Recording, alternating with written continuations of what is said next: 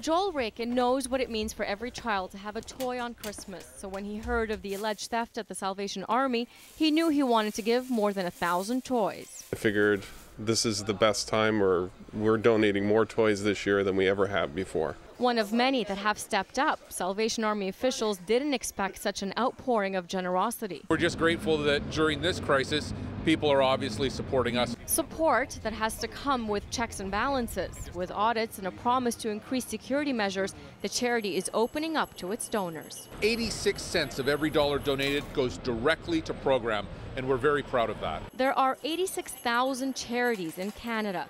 Charity Intelligence is working to keep them honest by going over all the numbers. This charity, almost half of what they spent, it's spent on fundraising. By figuring out how much of every donor dollar goes to the cause, fundraising, and administrative fees. And sometimes the numbers don't add up. We do believe that charities are becoming more transparent, and they are showing graphs on their website. We would love to check those graphs against their financial statements because, again, they often don't match up. They rank Salvation Army among the highest charities with some of the lowest salaries in the industry.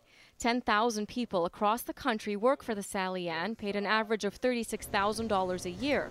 34 of them earn a six-figure salary that would land them on the Sunshine List, much like the executive director who was fired after the $2 million theft of toys was discovered.